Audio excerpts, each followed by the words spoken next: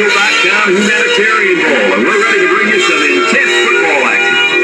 And the temperatures drop below freezing for this night game between the Georgia Tech Yellow Jackets and the Tulsa Golden Hurricanes.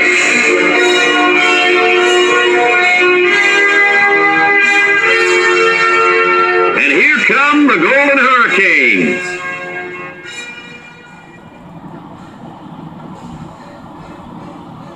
Welcome, everyone. Brad Nessler here for EA Sports with my co-host Kirk Herbstreit and the coach, Lee Corso. We hope you're as excited as we are for this one. The Golden Hurricane are going to have a rough time on the field in this game. I want to hear what Kirk Herbstreit thinks.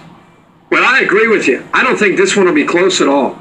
Georgia Tech is going to dominate this football game, and they're going to do it with their running back. I mean, this guy is unstoppable. I expect a huge game for him in this game, Lee. I'm talking about 200 yards and 3 touchdowns at least. Forget about it. Tulsa is not going to be able to slow down this rushing attack, and I'm going to tell you why.